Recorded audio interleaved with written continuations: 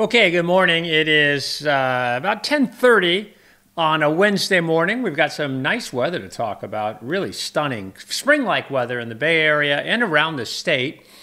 We're going to talk a little bit about pollen. We're going to talk a little bit about the temperature changes we're going to experience. It's going to cool off a little this weekend and how warm it's going to get today. As a matter of fact, San Francisco today is 71 degrees for a daytime high. I'll stick that right there. Santa Rosa, 79, almost 80 degrees. Concord, 80 degrees, and then San Jose, 77. Crescent City's 59, further north, right? Bernie, 68, and Redding, 78. Chico, 80 degrees. Sacramento, 80 degrees. And LA, 85 degrees. And San Diego, 75. So that's, if there was ever a spring array of temperatures, that was it. This is the Alert California UC San Diego page. And I just wanted you to see it in its raw form so you can get excited about it too. It's on my links page. It's easy to find. These are all the sites you can have access to. And then when you get to the page, it shows you, well, like for instance, this one down here, I can take a panorama. So I'm just moving it around. Which I like that shot. And then there's a static camera on this guy here, on this particular site. All the sites are a little teeny bit different. Mainly they're for fire, right, for fire spotting, but they're awesome sightseeing cameras. We can see, if we look at this, we can put a loop on this one, but you can see the smoke down in the little bit of smoke. They're doing some controlled burning when the sun comes up, I think. Yeah, you see the smoke down in here. So some controlled burns going on, which is a good time of year to do it. And I think there's some other, I saw another burn area too. Oh, here it is down in here. Or maybe it's not controlled burns, but it looks like they might be burning. And then you've got temperatures today at Mount Shasta, by 68 degrees. So really, really nice day. We have a satellite image showing, this is infrared, so it's just showing temperatures. And it shows the system offshore. This system, this low center here, that's the circular counterclockwise flow, just shows the system arcing to the north, right? And it's being driven by the upper level winds. This is at the surface, that low I showed you. At the upper level winds are going like this. The upper level winds are the jet stream. So you see the ridge, right? So here's the trough, the low pressure, and here's the ridge. And this works, the surface pressure systems are, in this case, probably the same. So you got a high pressure at the surface, a high pressure aloft in the ridge, low pressure here at the surface, and you've got a low pressure trough aloft, and there is the jet stream. So it's super easy to find, and when that jet stream is pumping up, you're warming up, and that's what's happening. You can see the arcing of the clouds. So it's more complex than that, but it's really not. And then this is the, let's see if I can zoom that up a little bit. Oh, I guess I just did. This is the visible satellite. And I just want you to see, what can we see? We can see the snow in the Sierra Nevada. We can see Mount Lassen and all the snow that they've had up there. Mount Shasta here, Point Conception, or Point Cape Mendocino here. You can see valley fog down just eastern side of Bakersfield. A little bit of valley, see how it kind of contours the topography. And you can see Nevada is just Nevada right now, right? It's just, look at the deserts. I mean, when you look at this map, is so awesome. When you look at the deserts, you go, yeah, there's not a lot growing there. I mean, this map, visible, so it shows the green of California, right? You don't see a lot of green once you get over the hill, right? And that's rain shadow effect. See the Sierra Nevada blocking off the rain from the Nevada. When you look at that, it's a stark indication of where the rain falls. So California is awesome. The amount of rain we get, in terms of the ability to, if you could get a bunch of rain in some of these other areas, you could grow more stuff, obviously. But California gets a lot of rain, and then they get this snowbank here, which is money in the bank in terms of rainfall or runoff for the spring. So there you go. It looks like a nice day, and it's going to maintain that all day today and all day tomorrow. And then on Saturday, it's going to cool off just a little bit. We'll see that here. This is the GFS, surface sea level pressure and precipitation. We see a little click go by, right? That's on Thursday afternoon, Friday. Nothing. A little bit of wind. See the isobars getting close together, the black lines? So a little windy on Saturday. Breezy, we'll call it. Kind of spring. Breezy all over the entire state on Saturday and into Sunday. Yeah, Yeah, the weekend's going to be breezy. It's going to be spring-like. And your pollen, the tree pollens are going to be something you notice quite a bit when you get breezy conditions like this. So nice warm days. Even on the breezy conditions, we're going to stay kind of mild and warm. Not as warm as we will be today and tomorrow. We'll cool down a little bit, but we're still going to be in the 60s and 70s throughout the state. The reason you can tell that, if you just want to do a quick primer on the thickness lines. So if we go, here's thickness here, higher thickness, lower right? And there's the higher thickness, the warmer air. If you watch the model, it starts to bowl up. See how it kind of, the lines come up? That's in response to the ridge, and it shows the temperature's increasing.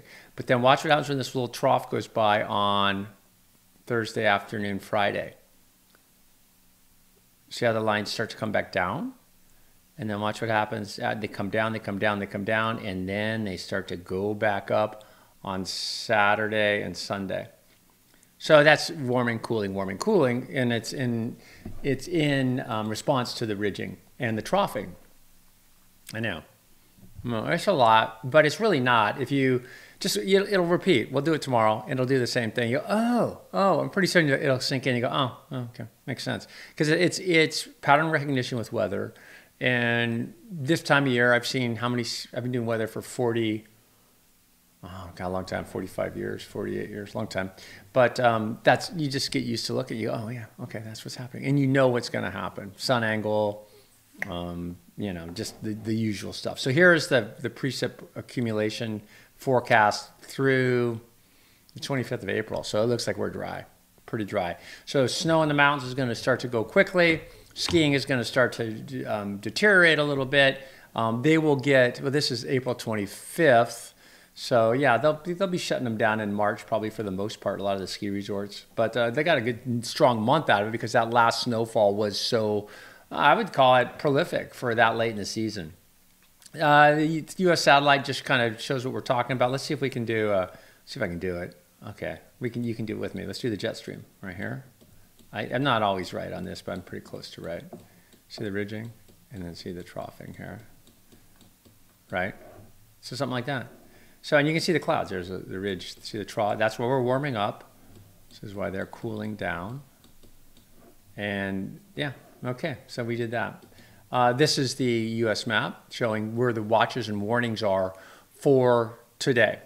The reds are this represents fire danger in Montana, North Dakota, South Dakota, and down further south, there's Nebraska, Kansas. High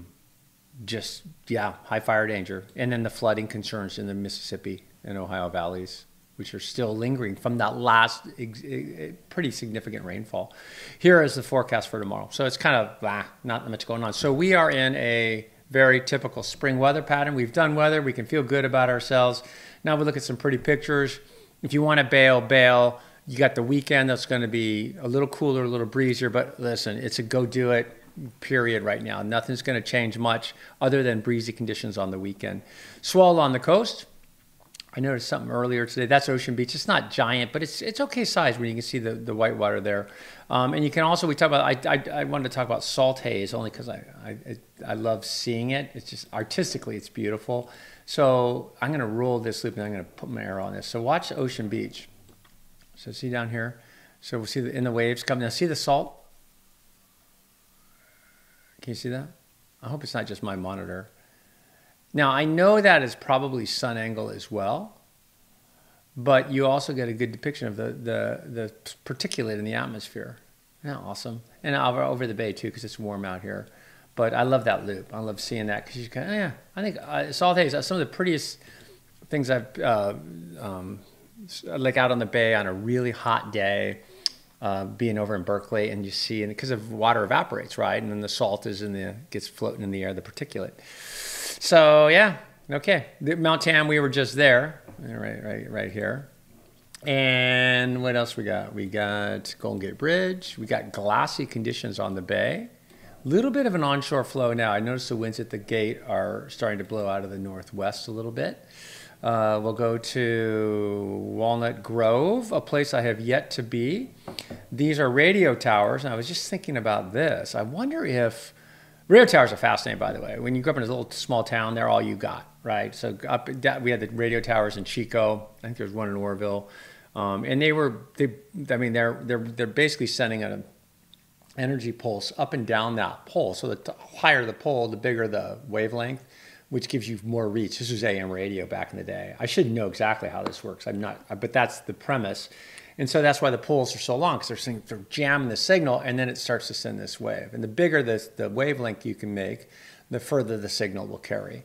And so that's why, there's certain radio stations like WXRB, Wolfman Jack, back in I used to listen to that.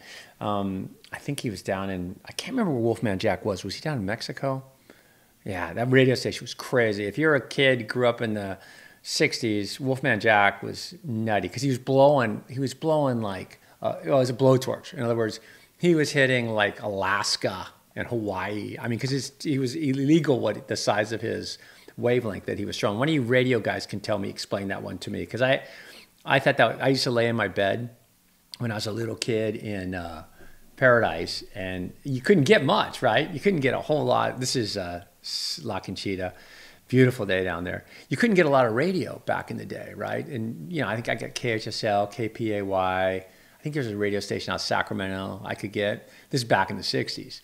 But Wolfman Jack, about midnight, when the atmospherics would get right, you could hear cracking. You get the Wolfman, and he's kind of racy dude, man. And so there weren't rules with that guy. He wasn't dealing with is it FFC, or what is the Federal Communications FCC? He wasn't dealing with that. He was going around it. So I'm going to Google that and see what the deal was. But if you're a little kid, you remember that, you know what I'm talking about. Wolfman Jack, WXRB. And he would do weird stuff. Like he'd call the operator and then get all weird with her. And he'd put it live. And it was blasting out to Alaska and Hawaii. It was magical. And then you're a little kid, you're supposed to be in bed. It was just like midnight. So I'm laying in bed and under the covers with a little transistor radio, just barely making out every third or fourth word. Kind of weirdly magical. It was weird. Yeah. What did he say? He would say he was kind of creepy, but kind of awesome. Okay, so this is San Diego, the University of, and the fog. I mean, that's actually the ocean there. And you can see it's a shallow marine layer, and indicative of high pressure. And temperature in San Diego today, you guys can go 75 degrees. We're skiing now. Yeah, we are. And this is Lake Tahoe. And this is Lake Tahoe. And this is warm. Temperatures are in the mid 40s up there right now where these folks are skiing. And today down at the lodge, it's going to be 58, 60 degrees. It's supposed to be warm, but what a beautiful day. And again, you worried about water? Yeah, you always worry about water in California, but look at those hills. It is April 9th. That last snow dump was awesome. And we are in good position with snow. We looked at the 8th station index, right? And we know that we've got above average rainfall for the watersheds of Lake Orville and Lake Shasta. And other reservoirs as well, but they're really going to help us out. No, I'm not going to critique any skiers, because I know what'll happen is somebody will see me up on the hill and go, hey, Bill, you know what you could do? You could maybe just, right? I know, so I don't want to play that game because I'm not that good. North Star. Yeah, North Star. Not as crowded as it was during spring break. Temperature down there at the lodge, probably in the upper 40s, low 50s right now. And then this is Kirkwood, a little warmer down the south side of the lake. And again, temperatures are on the warm side. This is Stinson Beach, where we have Houston, we have a problem. Let's go to Stinson Beach again. There we go. Sometimes I got these new pop-ups showing up on my laptop. Drives me nuts. Stinson Beach, beautiful sunny day. Saturday's going to be busy out there. It's going to be breezy, and I think we'll see the fog return a little bit. Pretty good swell for Stinson, though, to get in there. So and it's cleaner, right? And San Francisco is just to the south. You know what? If you can see out here, this is Montero Mountain. So when you think about Stinson, you go, well, wait a second. You think about a map. Stinson, now we're looking south. Yeah, Stinson faces kind of south. That's why the swell's not getting in, right? So that's Montero Mountain there, Pedro Point here, San Francisco over here. So we're looking basically due south. I know. Coastline, direction of the way the coast faces. This is why Ocean Beach gets so much bigger. This is Ocean Beach just down the way a few miles. And Ocean Beach is kind of frothy and the wind is on shore because it faces due west. And the swell are essentially due west. So the swells coming out of the northwest, the west, the southwest, the south, they get in. Whereas Stetson, a good swell out of the north, northwest, kind of it misses it. It trims it. We got outside set, just thumpy. A little bit of wind. The wind's still blowing offshore a little bit. Tide looks a little funky too. This is another example. This is where we were just looking. Sorry about this. I got to get this fixed. I hate that. There we go. This is Lindemar. And that's the point we were looking at. We're kind of looking at Montera Mountain. This is Pedro Point right here. And again, same kind of thing. This beach faces more north, right? So you're kind of like, well, but still the west swell has trouble getting in here. A north swell gets in here a little bit better. So we got Steamer Lane, kind of winding through all this. Or no, Pleasure Point, sorry. 2 to 4 today. Swell stays small the next few days, nothing real big. And that, you notice how that coincides with, it coincides with the lack of storminess in the Pacific, right? So the more activity we have, the bigger, it's just all connected when we talk about that. This is Ledbetter's.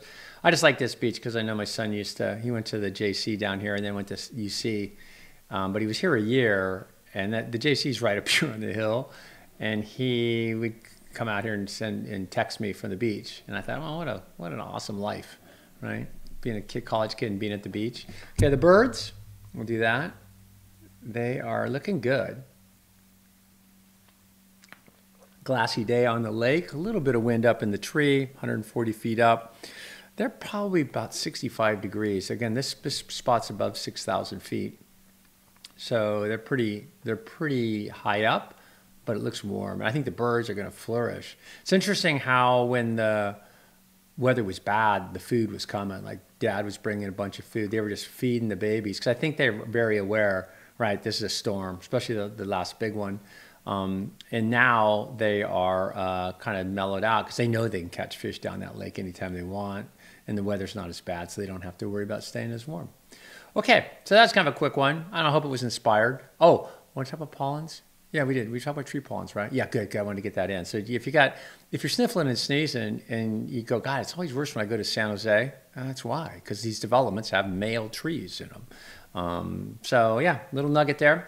I will see you back here tomorrow. Have a great day.